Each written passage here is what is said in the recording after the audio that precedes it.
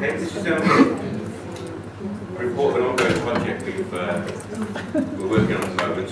We're hoping to have a prototype of we have. It's an AR application which we built with the help of our learning technologists. I think I have to say from the start, without our learning technologists, we wouldn't be able to do it. He's got the expertise, the coding expertise to help with the project. And also, in a way, it links very well with our previous research that we did, because we got inspiration by our students, that they were really, by their enthusiasm and wanting to know more, we just decided to carry on with our research that we started last year, we presented as well previously.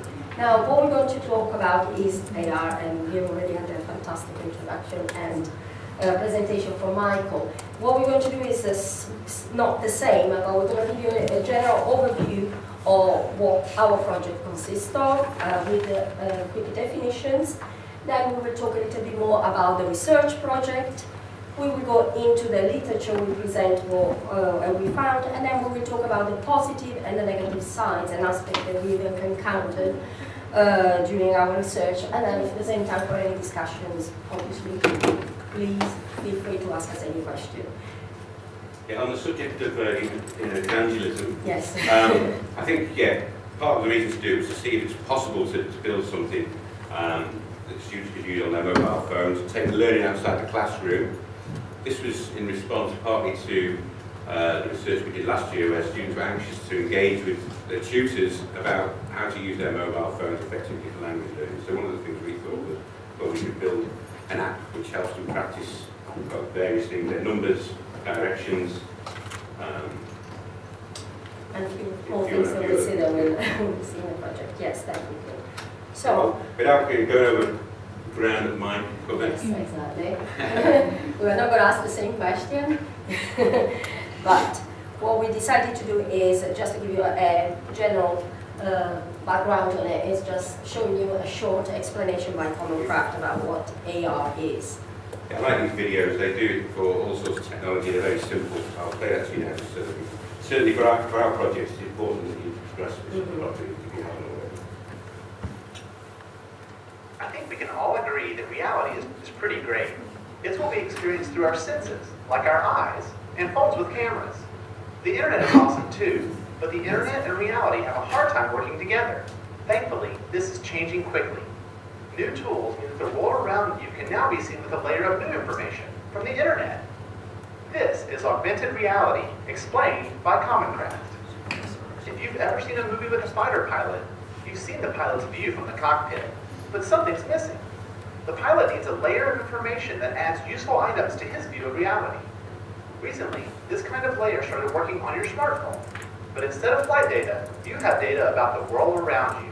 It's augmented reality. Let's say you're hungry and at a busy intersection. There are multiple restaurants around you, but you don't have a good way to make the decision.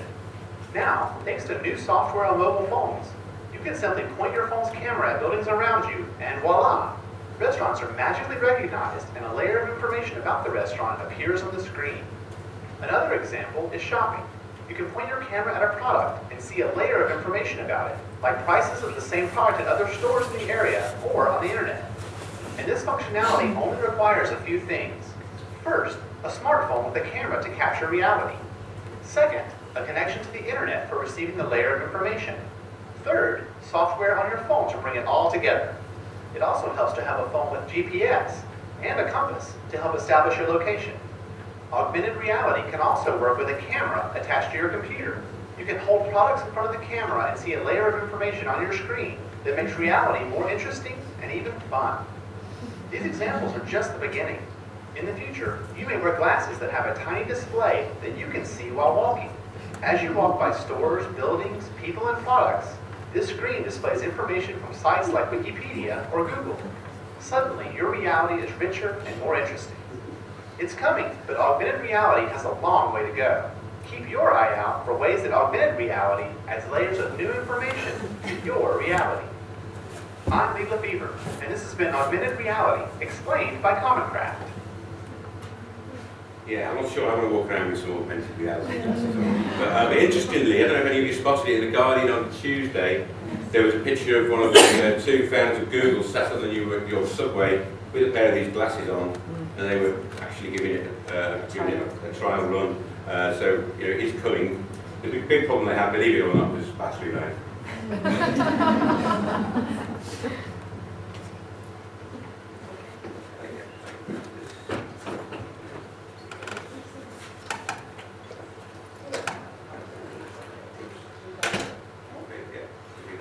So yeah, this is Gartner's hype cycle, which is a sort of commonly accepted graph which shows how technologies are introduced, and they're in AR's around about here at the moment, so the big wow thing has gone. And there are slowly some products being brought out. Have you heard of Wikitude? Wikitude is an AR system. You basically use it to find restaurants and bars. Hold your phone up and it'll come up with distances, how far they are away. Pearson have done a little project where they've attached tourist phrase books to Wikitude. They call it Lang AR, Lang AR they call it. So you point at a bar, then it comes up with the Spanish for how to ask for a drink and so on. So there's work being done where companies are piggybacking on already existing AR technology, but what we did was started from scratch with the help of Matt, who can't be here today, and built it from scratch. Okay, so now we're going to just have a quick look at our research project. As Billy said, is working with me, and I teach Italian on a program which is similar to a university language program. So we've got a big variety of students coming from different backgrounds, not just linguists, but study engineering or fashion or whatever. So we have a general audience, and we decided that we were going to trial on this group of students. Actually, our intent and intention was to test it at the beginning of term one, because we just moved into semester at the new Coventry University, and we were hoping to have it ready by then, but obviously with various problems, again, with our learner technologies and the technology itself, we had to move it forward. So this is why today we're just presenting you not the final product, but what we're doing, and we're still researching. So what we decided was, working closely with Matt, to do something more specific to Coventry and for our students, and we designed a bespoke treasure hunt around the city of Coventry. So it's always to link it back with what Billy said before. We're trying to take some of the learning outside the classroom and to make our students more motivated, hopefully. And with our previous project, it worked quite well, and we received a good feedback also, because 78% of our students, they all owned a digital device of some sort. So we thought we could actually carry on with our research. And what we did, we prepared some recorded audio files with instructions in Italian, obviously, because I'm the major culprit. And we scripted we had all the scripts before, and then we started doing the audio recording and the sound files in a very simple way to start with, and we'll see what is going to end up. We at the time, all the way along, we've been thinking to ourselves, what we really need is an app to build the app, because it was quite a cumbersome process where we were standing there taking photographs of a mobile phone to get the precise GPS coordinates of another phone. So we thought it's another project for the future, if we're going to, because of the laborious nature of the time we spent on it. But we need an app to help us to build it. So an app to build an app.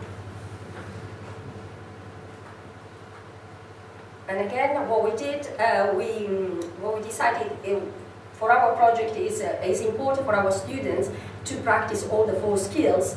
And thinking about receptive and productive skills. So what we decided to do is, obviously, with this project, they will use listening, speaking, reading, and writing, because some of the messages, obviously, are audio files, so they will be recorded, and they will have to listen to the messages. They will have to read something whenever they're going around following our treasure hunt. And at the same time, there's also something that will trigger their speaking. They will have to record something that will come back to me. And so we're trying to do a bit of everything at the same time. hopefully it should work, and we will see the results once the prototype will be ready. Yeah. And So at the moment we haven't decided. Well, yes, we're going to do the pilot and see whether the students prefer audio instructions or reading or a combination of the two. Both, yes, and so integrating the skills all together. Yeah, that's right.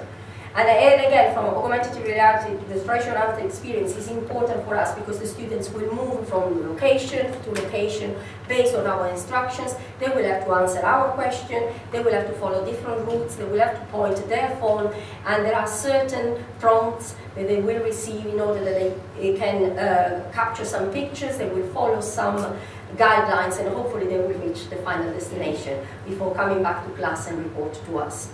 And obviously this is what the requiring of the GPS that you can... Yeah, and you can specify how big the area is surrounding them before a particular prompt is activated. Again, we've got to play around with that a little bit at the moment. I'm not sure how we're going to 2 or 3 meters. Yes, around Coventry, near the cathedral. And now there's something that we can quickly show you, which are mock-ups of the app. And I think, I know there are some people in the audience, they are Italian or they speak Italian, but we can listen to something. This is one of the part of the project. Obviously, we didn't implement anything also because it's not ready yet, but these are some of the questions that we will ask. So this is what Billy was saying, we don't know if you just have to follow the audio or they will also have to read, or a combination of both. Now, you will, yes, we will play something. Contate quanti gradini avete fatto in tutto. Okay, this is the question. Alla vostra insegnante. So practically the first question will be, because we're talking about Coventry and our entrance to the university is opposite the cathedral, so we decided to start our treasure hunt at the beginning of the cathedral. And the first question is to, obviously in Italian, they would have done this vocabulary. I forgot to tell you at the beginning that this is addressed to post-beginner students. So it's a second level of Italian. They haven't done a lot of study before because our university language program is only for 10 weeks long, 2 hours. So they would have done 20 hours of study on Italian beforehand. And then they will come back to us in a second year. So it's not a great deal, but we try to cover quite a good ground. And then before going into and sending them outside, we would have covered all this part of directions, so the use of imperatives, and it also embeds some of the revision from previous lessons. So the first one was the question asking, you are in front of the cathedral now, can you go up the steps and count how many steps you're doing, because there's a first set of steps and then they have to turn to the left, I think, and then there's more steps to take. And the following question will ask, okay, now you counted the first one, count how many you've done now, and then you have to add how many steps you've done altogether. So at the same time, it's not just understanding the question, but it's also practicing revising numbers, and also maybe a little bit mathematical skills as well. Okay, so, yeah. Ora, trovandovi davanti al centro informazioni, uscite dalle rovine della cattedrale attraverso il cancello di metallo che si trova alla vostra destra e andate verso il bar-ristorante Fiestacci. Okay, so if you need me to translate it, this is the position of the cathedral in the ruins, and they will have to go up the steps, go all the way around the ruins, and then they will end up in front of the tourist information office that is there, and they have to come out from one particular exit, which is the metal gate on the side, on the right-hand side, and they will face a restaurant. Now, this has been a dilemma because we designed this and then we thought, how much longer will this restaurant last in Coventry? And so we thought, because we realized the third one that's changed since then, so maybe we might have, when we do the prototype, we might have to change a little more as a general thing because the establishment might disappear in the next year or so, or in the next 6 months. Town hall, but who knows? Yes, exactly. Well, we never know. But so something that we still need to sort of tweak some of the little information that we got. Okay, so. Okay, so talk about a little bit about the literature on AR and language learning, and there isn't much of this. It's very new technology, but it does lent from lots of other subject areas. So Granny Canole, who's talking later on, I believe, talks about digital literacies. It helps students develop that. Mobile assisted language learning, Kulska Hume, she's written extensively about it, and also the importance of language learning being defined by time and place. Godwin Jones writes in the States. He's very good on the technology side of mobile language learning. I read a lot of his papers. He's very good. Traxler, who's based at Wolverhampton, talked about conceptualization evaluation. Stockwell, again in the States, did a big project on SMS, text messaging, with the conclusion, I think, by the time he published his results, the technology had caught up, and a lot of the points he made had been overcome, the technological obstacles have been overcome by smartphones, essentially captured. And Stella Hurd, who I'll read, sort of challenge a little bit with what Michael was saying before. She writes a lot about learner autonomy. While a major advantage is seen to be the reduction in social isolation for geographically dispersed and or shy learners, others dislike what they see as a lack of a human dimension. I think we need to bear that in mind, that not all students will be into the idea of walking around Coventry with their phones learning Italian, but our pilot will give us some more concrete data about that. Okay, so scalability. It's obviously, I was thinking we wouldn't really be able to show you the demo because it's very much dependent upon your location, so you have to be in Coventry, so maybe we'll have to do this in Coventry at some point. Of course, what we did think was there's no reason why we couldn't change the audio files over. We run a big pre-sessional course, and my colleague said, ooh. So once we've established it, we can look at doing an English version as a sort of introduction to the town centre. And you can usually also apply, you can apply to other languages like French or Spanish or German or whatever you'd be interested. And that was a relatively quick part of the project. Was sitting down, we scripted what we needed to say, and then Tiziana recorded it. We did it in probably less than an hour, didn't we? Well, the recording, yes, but the itinerary took a bit longer also because we had to go with the GPS and record all the... So as I've already mentioned, this point about building an app to build an app. Our learning technologist, I did remind him that he mentioned this 6 months ago, and he said, you need to do that. So hopefully he'll come up with something that we could use to build it and build something similar in the future. I think it's also important to say, I still get frustrated with the speeds on mine. Coming down on the train, the signal comes and goes. We've got 4G in Birmingham. I haven't got a 4G phone, but they always say it's 10 times faster, don't they, every time it's upgraded. So speeds are going to go on improving.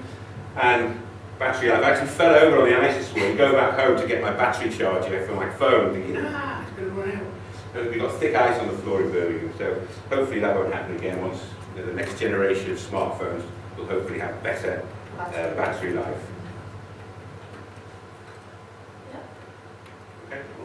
Okay. As we've already said, positive aspects, digital literacy, and this idea of taking the learning outside the classroom. I read another quote from Brown, who says that, talk about a workshop. The workshop examined ways of connecting learning across formal and non-formal settings, such as carrying out work outdoors and later reflecting upon it in the classroom. We also talked about the opportunities for lifelong learning and the fact that mobile learning creates many opportunities for informal learning, such as that in the workplace or for learners who are on the move, on public transport, for example. In this way, mobile and location-based learning provides settings in which new paradigms of education can be explored. This could possibly mean the separation of schooling, which seems to be assessment-driven, and education as a more holistic endeavour. That's quite interesting. Yeah.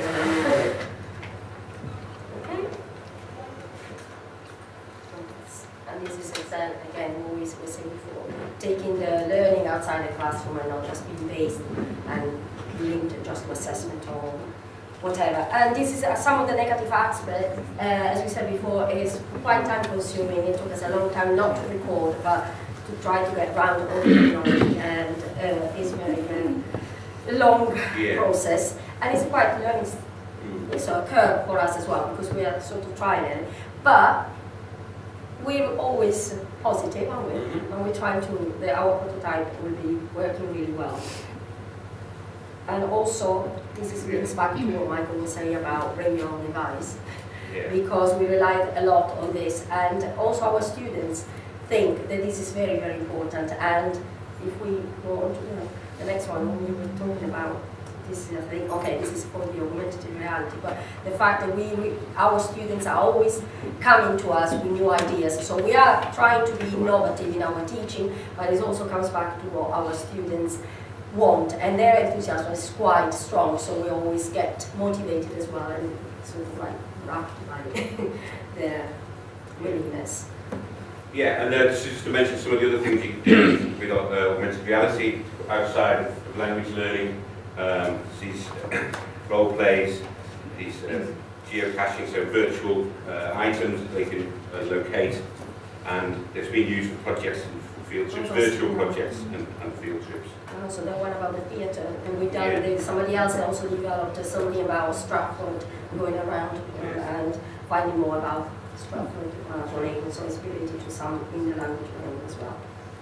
Yeah, to finish off with this quote, which perhaps is a little bit of evangelistic reflection, but just reading the teachers need to be learners in order to make sense and take account of new technologies in their practice.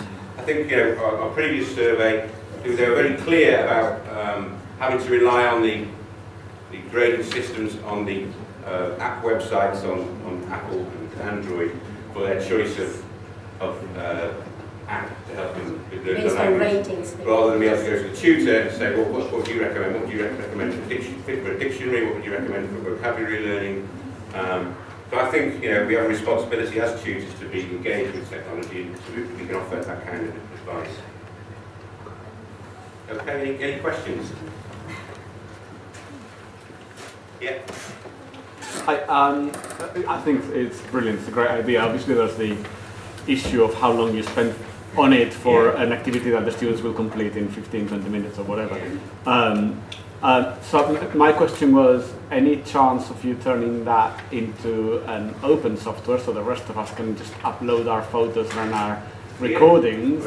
I certainly wouldn't be against that, I mean, I think the scalability, I haven't thought of that, but because I get a bit bogged down in the, it's based on location, so some of the activities, perhaps we need to go back to the drawing board and think about it. If it involves you pointing your phone and taking a picture of a particular statue or something and sending it back to us. I mean, I didn't mention any of the technological difficulties we had. We are using Adobe Air, is the platform. We started off with that, and it didn't work on Android. Right. So we moved on to a different coding platform. That didn't work, so we went back, and by the time we'd gone back to it, it had updated and worked, so that was the one we adopted. And another thing, if I may, yeah.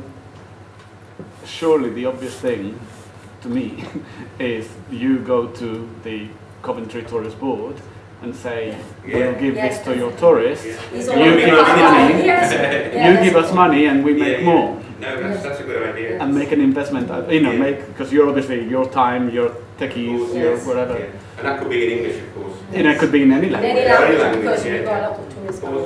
Thank you. I'll take a cut. Any more questions? Yes. I actually have a comment. Have you thought of, rather than yourselves doing all the work, asking students to do it? So it's a collaborative, or something, a task that imagine you're a tourist guide and you have to show someone something that they can construct for you. Yeah. Well, I think again, if we could construct the app to build the app, then that's something that we could definitely look at. I think because it's a very new technology, the problems with building it, once we've overcome them, then that'd be a great idea. Actually, that would make it a lot more collaborative. Okay, well, thank you very much for this presentation.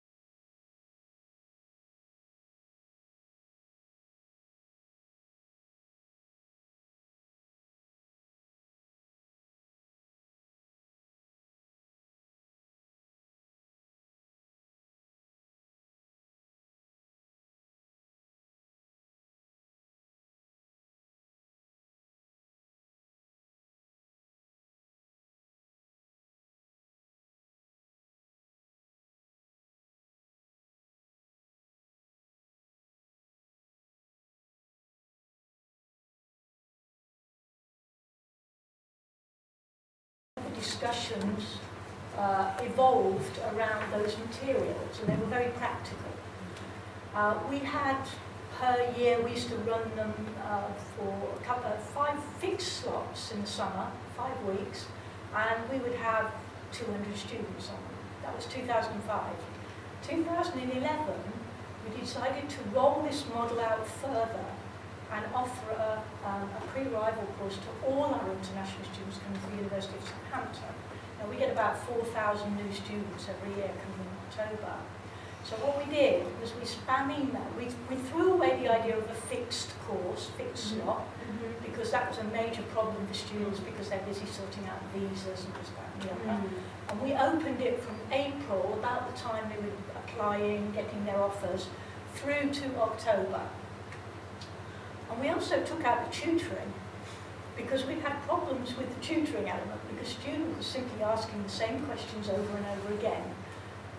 Major problem in the middle of the summer, there are very few spare tutors to tutor an online course. Everyone's involved in face-to-face teaching. So we took out the tutoring. So we put the materials in there. We decided to throw out the discussion forum because we didn't have a tutor. We used something called a social wall. I'm talking about it tomorrow at 2:30, the whole thing. So we used a social wall. And what we did was we spam emailed them through every couple of weeks. Any students went into the university system, found the students who are applying, spam emailed them, free course, find out what it's going to be like studying at the University of Southampton. And we gave them a generic login. We put the course out through Moodle. We created a plugin so that when the students used the same generic login, they got a little set up an account, set of questions. This allowed us, once they had their personal login, to track what they were doing. 2011 we ran it for the first time. We had 1,600 students did that. They created an account, responded to the invitation, created an account, did the course to varying amounts, because as you've talked about, individuals get different things out of courses. Last summer, we ran it, we had over 2,000 students do it, so we're getting better at it in those ways. But the social wall, what happened was, the students used the social wall, and probably none of you will turn up at my presentation tonight. Students used the social wall to exchange their email accounts, their QQ if they were Chinese, Facebook if they were UK or America-based. They exchanged and this was the hunch we had, they exchanged their contact details and they got in contact with each other outside the course. And the social wall was good for this.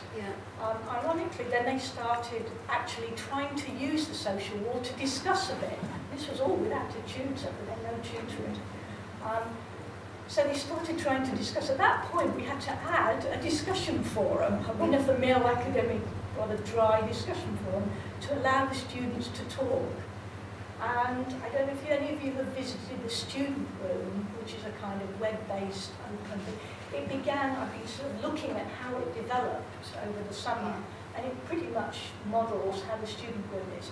So the threads that students create are students from Uganda looking for other students from East Africa, or students wanting to share a house rather than live in halls, looking for other students to share a house. So very practical things.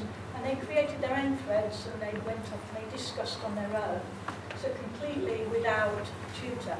So that was our experience of an online course that involved a lot of students, but the satisfaction levels were quite high. We gave them a feedback form.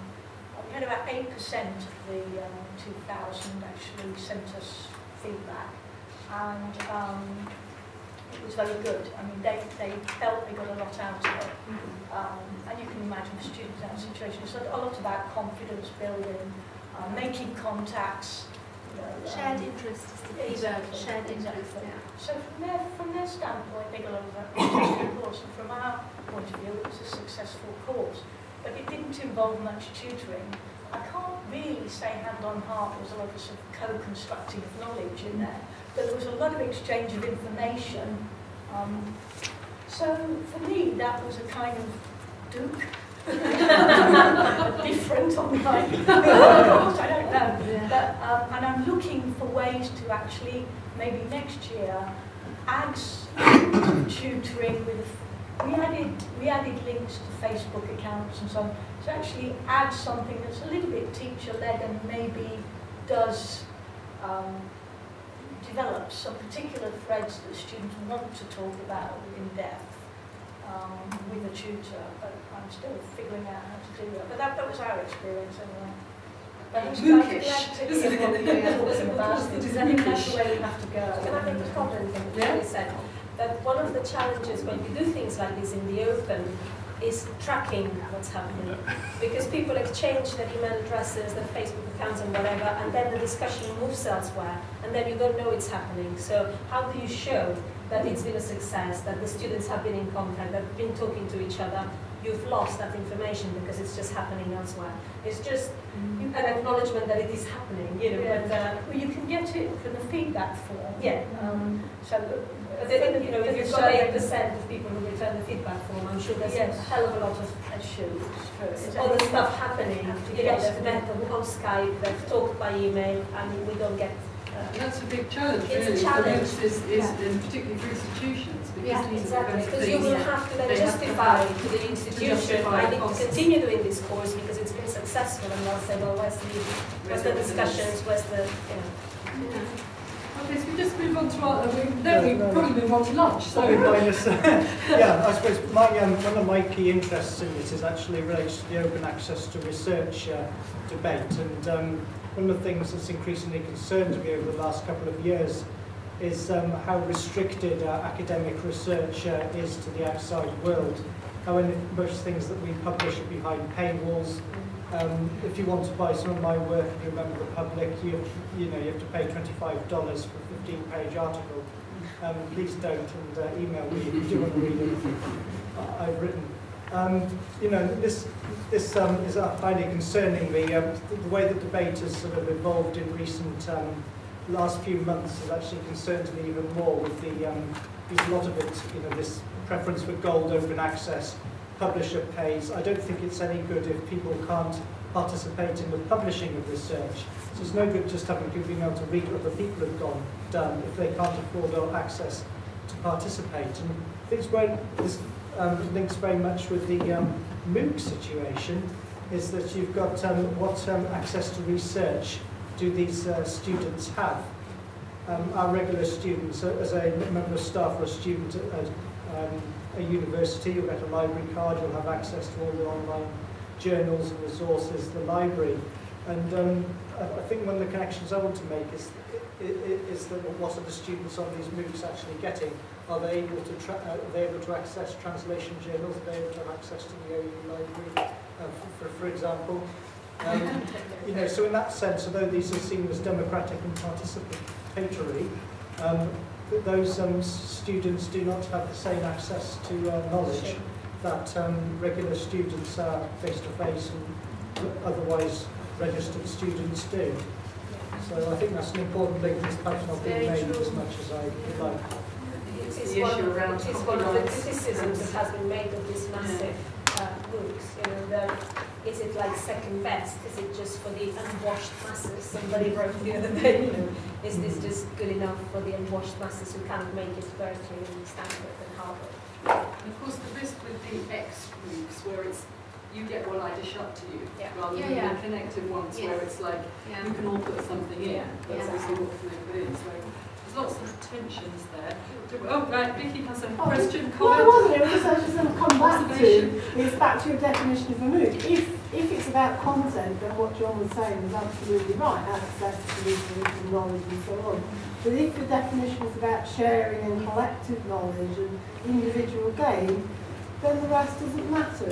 It's actually enhanced learning rather than access to knowledge. So it comes back, I mean, you're absolutely right, of course, but if it's about what you can do together, then perhaps it doesn't matter quite as much. The Open Lab at the OU, you've got a great situation with the Open Lab because part of the policy of the OU is to use it as an experimental space. So obviously doing the MOOCs there is in line with OU policy. Has there been any pressure put on you or any discussions about using it? I mean, it is a marketing tool for the OU courses, but has there been any direct link between OU selling courses and Open Lab and your work? Not really. I mean, we just actually thought maybe this is a good opportunity to find out about this because maybe we are going to do translation studies at postgraduate level one day. You know, it was more for our own benefit. There's no course hooked onto it that we could have sent anybody to. And in fact, when we started it, Future Learn hadn't even been announced. So we were just thinking, gosh, the OU's not doing anything about this MOOC situation. Let's do something let's ourselves. You know. Obviously, it was all cooking in the background. Yeah. Thank you. Yeah. I'm kind of interested what the relationship is between sort of the open education resources movement and open courses, because I'm not entirely clear that the content is as open as we might think OERs are. And actually, what you're reporting is a lot of people are using these courses more like they might use OERs, so they're picking and mixing. Yes. So what's the point of the course part? So I suppose that's just something that I'm not sure you know what the answers are, but OER has the sort of same restriction regarding access. It's no good, you know, the things in the handbox like a reading lists and things like that on certain topics. Well, if people can't access those reading lists, it's absolutely no use to them whatsoever. I mean more on the, you know, you can take that, you can do something with it, you can put it somewhere else and share it, you know, with the wider world. You know, is that something that institutions are going to be putting Creative Commons licenses in their course materials, which allow that kind of freedom of sharing, because that is a part of what OER is supposed to be about. But it's more like saying you can come into our space and use the material, but we can't necessarily. When you do a MOOC, by definition, what you put up there has to be OER. Otherwise, you wouldn't be able to put it up there. Well, true. You know, it has to be based on OER. I mean, we used an open translation manual, which is published as an open resource. We couldn't use an open translation book because then we would be breaking the law. But anything you created yourself. What we created, I think the whole course has got a CC BY license. But you know, the resources we created, the recordings of the synchronous sessions, they were all out there for people to. But it's not generally the case with XMOOCs. That's the point. No, that's my question. Is that? We need to wrap it up. Thank you. Thank you.